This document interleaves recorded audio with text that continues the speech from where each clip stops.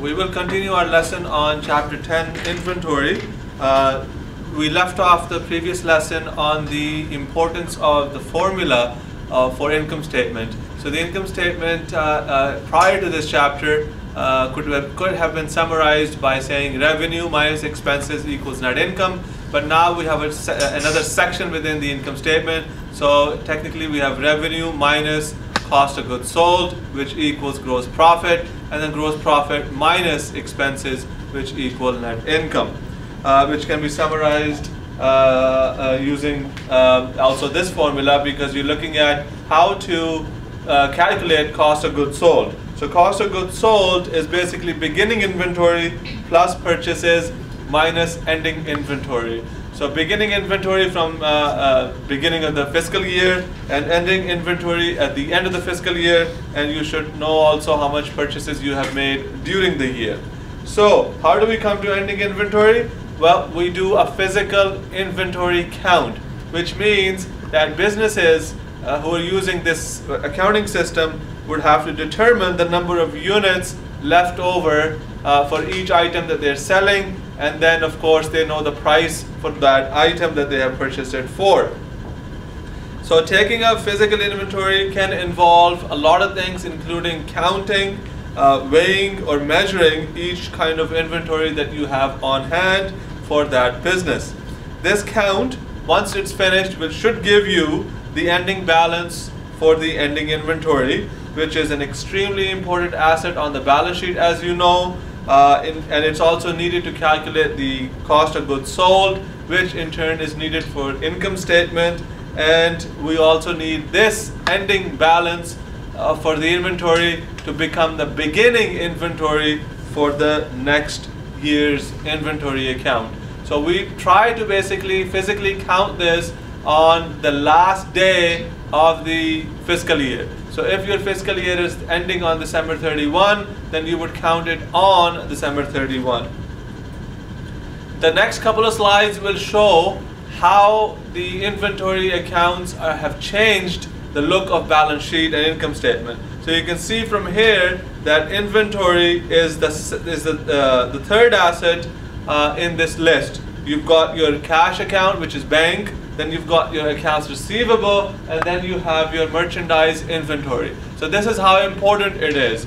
It is very, very liquid. You can sell it. That's what liquidity means, if you recall from previous lessons, that the quicker you can sell it, the more liquid it's considered. So inventory is very liquid, and it is considered higher in the order of liquidity than some of the other assets. So this is an important part of the balance sheet. Where is it shown on the income statement? Well, as I have been mentioning to you, that we now have a new section called cost of goods sold. So you can see that you have a revenue account, then you have cost of goods sold section, and then you have the gross profit line, and then you've got your operating expenses. So expenses have been broken up into two kind of sections. One, you've got your cost of goods sold, and then you have your operating expenses. And the final number will be either a positive net income, or if it's a negative number, it will be considered a net loss. So just to summarize, COGS is very, very significant for income statement, because it helps you understand how much profit you have left over after you take into account the cost of your items. For that inventory that you've been selling. So income statement is now prepared using two stages. One, you've got the revenue minus COGS, which is gross profit, and then you have gross profit minus operating expenses, as I just showed you in the previous slide. Limitations of the periodic inventory system. So this is all the periodic inventory system that we've been talking about. When we started talking about inventory, I hinted that there are two types of systems, periodic and perpetual, and we're going to be really talking about periodic. So what are some of the limitations? Well, number one, that you will not have accurate set of financial statements during the year, because during the year you are not doing any journal entries for COGS or for anything else, so you don't know really what's happening during the year as far as inventory is concerned, except that you've been recording purchases. This procedure is also very time consuming because at the end of the year, now you have to physically count the inventory that's left over. It also disrupts your normal business cycle or business routine because you have to build up to the fact that you're going to be physically counting. You have to allocate certain staff members. You have to physically close the business. So it disrupts the way business is run. To summarize what we have learned so far, the final inventory amount is included on the balance sheet as a short-term asset. The COGS, which is cost of goods sold, is included on the income statement. The inventory amount and the COGS amounts are not known during the fiscal year. They are only really known accurately at the end of the fiscal year.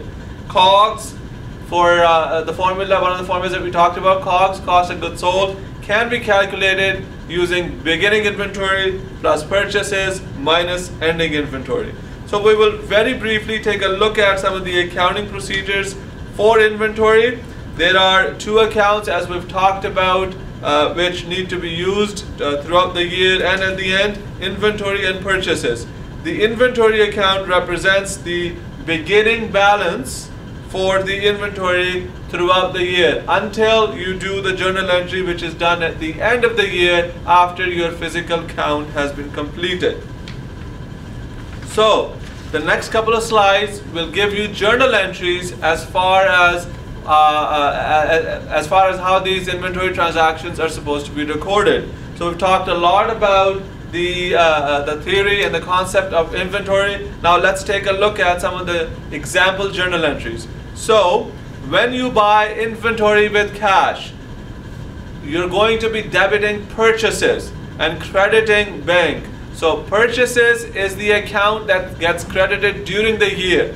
So here you have purchased $1,000 worth of inventory, and HST of course on that is $130, and then you have credited bank because you paid cash for it. If you buy inventory on account, the only difference here is the accounts payable, as you know. So you can see that you're going to be debiting purchases during the year. If there are any transportation costs associated with inventory, because a lot of times when you buy inventory it has to be delivered. Sometimes the delivery costs are paid by you because you bought them, and other times delivery costs are paid by the seller because they sold them. So it depends. If you are paying for it, you have to of course record the freight cost, the delivery cost, the transportation cost. All of these terms refer to transportation costs. So you would do debit either the purchases, which is the actual inventory, or the freight in, which is the transportation cost. Depends on how you've been doing it for your business. Either of them is acceptable for us, but you would have to understand what the question is asking, if it has a separate account for freight or what the business has been doing in the past. So debit purchases or freight in, and debit HST recoverable because you're going to be paying HST, and of course credit bank or accounts payable depending on the on cash or if it's on account.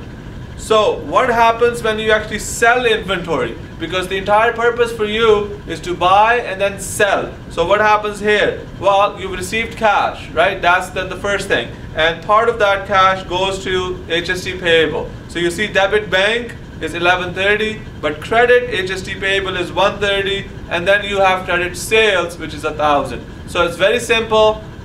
You've been recording these entries since the beginning now. So basically what you're doing is you're crediting the sales of the revenue account, and you're crediting the HST payable account, and you debit either the bank or the account receivable, depending on if they paid you cash or they're paying you on account. So what has changed is the closing entries for inventory. So at the end of the year, what you're going to do is you're going to do these a few journal entries. You're going to be crediting inventory and debiting capital.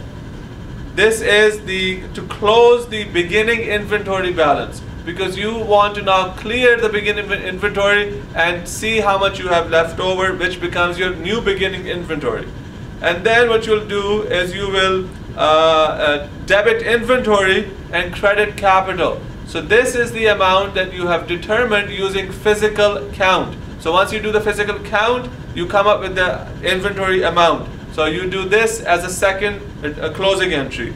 Then what you do is you have to take out all the purchases, because purchases needs to be zero by the end of the year. So for the purchases account, you do debit capital and credit purchases. Once these three journal entries are complete, basically what's happened is you are now showing accurate financial statements as far as your income statement balance sheet is concerned using inventory. So we have done a lot of discussion around inventory, and I've now given you some journal entries to think about as examples for your exercises and for your homework and your comprehensive problem. So I hope that a lot of this is going to come in handy as far as your learning is concerned and as far as your assignments and tests are concerned. So we will stop it here. We'll continue next time. And as always, remember ARTW, accounting rules the world. Thank you.